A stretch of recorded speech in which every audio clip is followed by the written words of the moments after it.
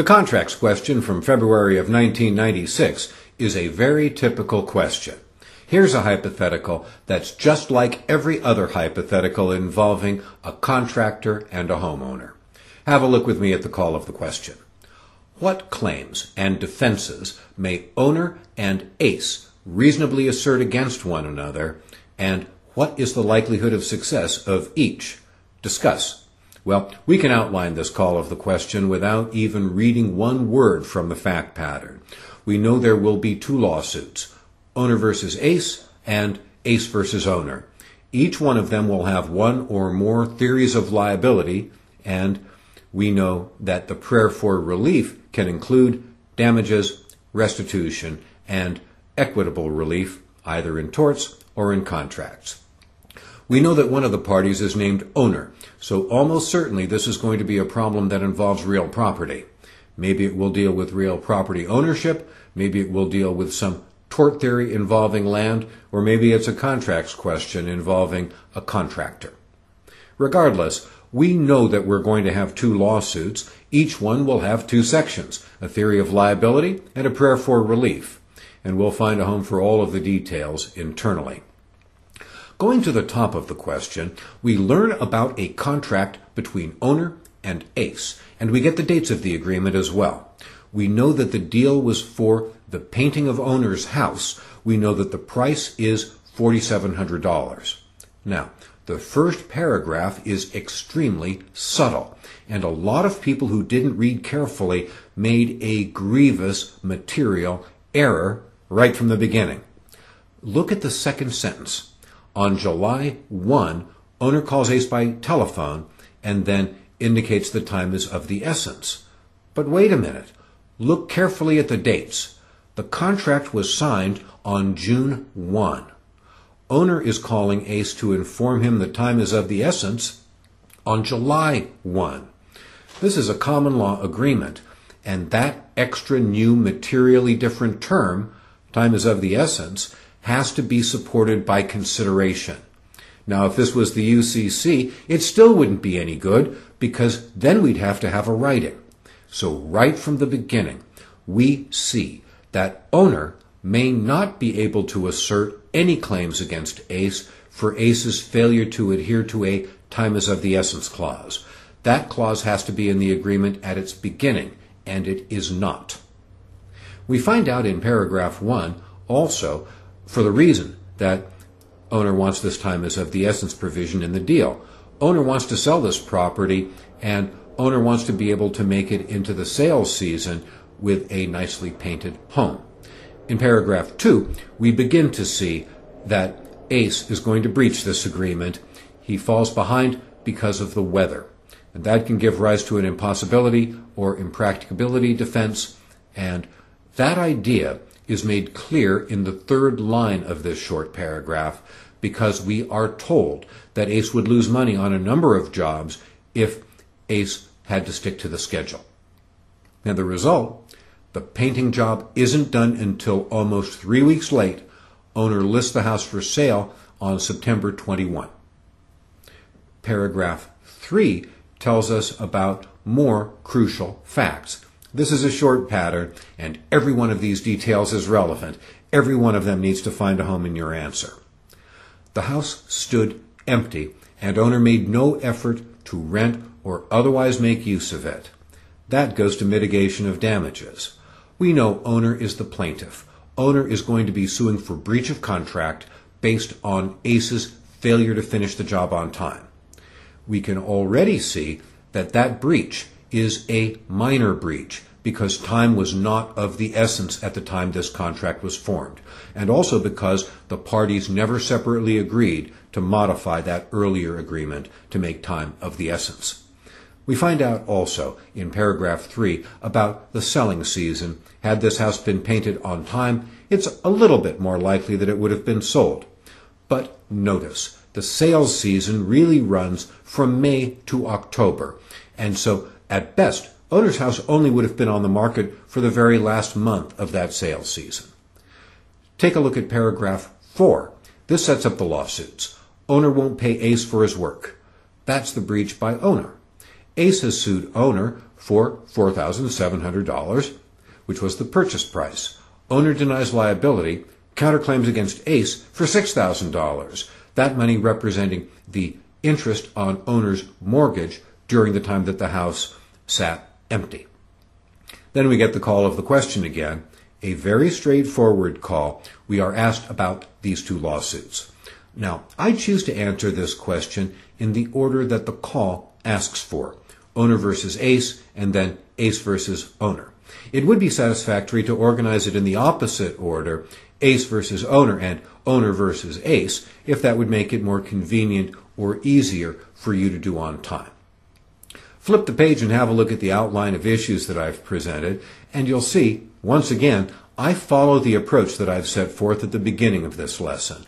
We're not doing anything especially innovative here, but we are being careful and meticulous and thorough. It's a short question. We need to find a home for every factual detail, and the outline that I present allows us to do it.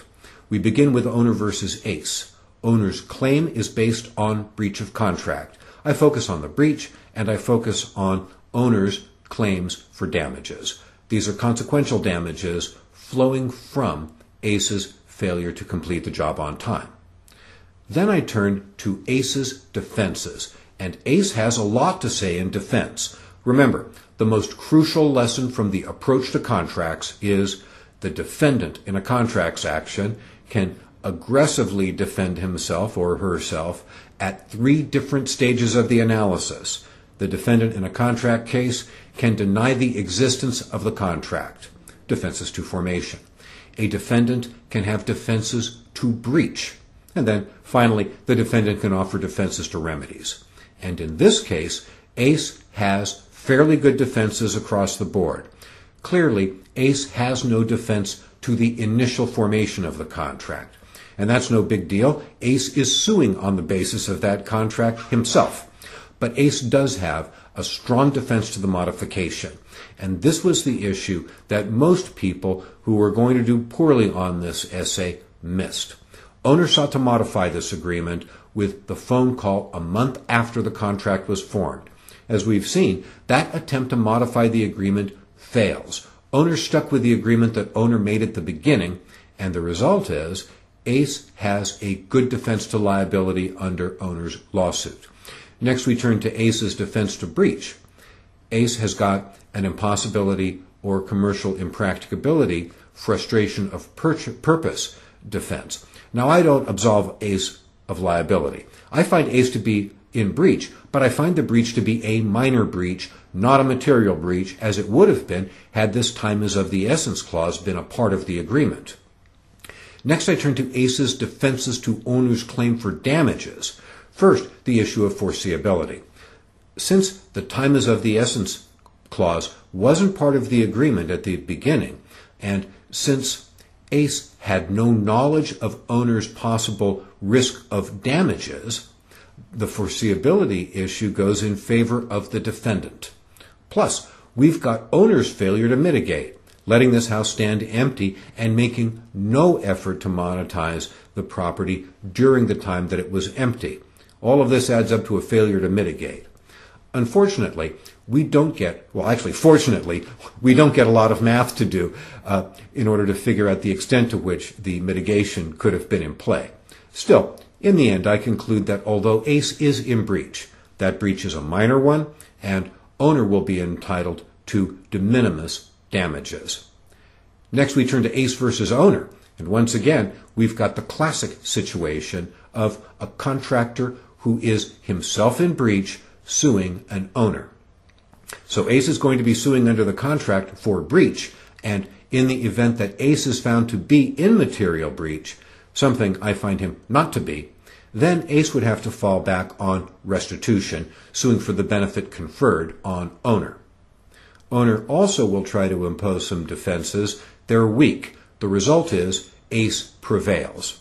So now let's have a brief look together at the model answer that I've written for this fact pattern, and we'll see I am not doing anything very complicated here.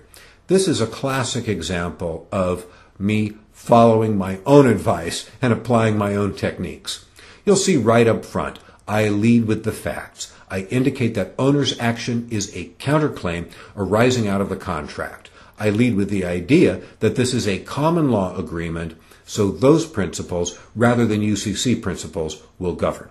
I focus on the nature of the contract and its terms, and on owner's theory of breach. Next, I turn to the consequential damages owner seeks. Now, you'll notice there's not anything in here really about offer acceptance consideration. The contract basically is one that we can stipulate to. But I frame this answer around ACE's defenses because that allows us to really focus carefully on where the issues are.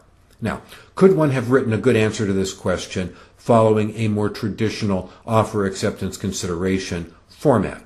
Answer, maybe. But it would be a lot more difficult to do it that way within time constraints than to answer the question in the more direct, straightforward, and responsive fashion that I have chosen. So we see that ACE really doesn't have any defenses to formation, but ACE does have valid defenses to breach, which I pay a fair amount of attention to. Finally, I conclude that ACE will not be held to the time is of the essence provision, and then I turn to ACE's defenses to breach. Ultimately, I find that ACE's defenses to breach aren't very persuasive. But fortunately for ACE, I find their breach to be not a material breach. Next, I turn to ACE's defenses to remedies. Here we focus on foreseeability and on owner's failure to mitigate. And please realize the call of the question in this hypothetical is asking us about defenses. So I am giving them what they want by narrowly and specifically identifying ACE's defenses and carefully analyzing them. Finally, my conclusion is that owner doesn't get the damages that owner seeks. Next, I turn to ACE versus owner. And you'll notice this analysis fits into three fairly compact paragraphs. I've already done the bulk of the work in replying to the original lawsuit. But here I'm explaining that ACE will sue under the contract for breach, or alternatively, he'll sue for restitution to avoid the unjust enrichment of owner. Owner really doesn't have any defenses. Once we conclude that the time is of the essence clause isn't part of the agreement, owner basically is hung out to dry. So my conclusion is ACE is entitled to full payment under the agreement, the $4,700. Owner's claims are not persuasive because the time is of the essence clause wasn't a part of the agreement. So my result is ACE wins. ACE obtains all of the relief that ACE is seeking, full payment under the agreement, and owner has to make do with losing.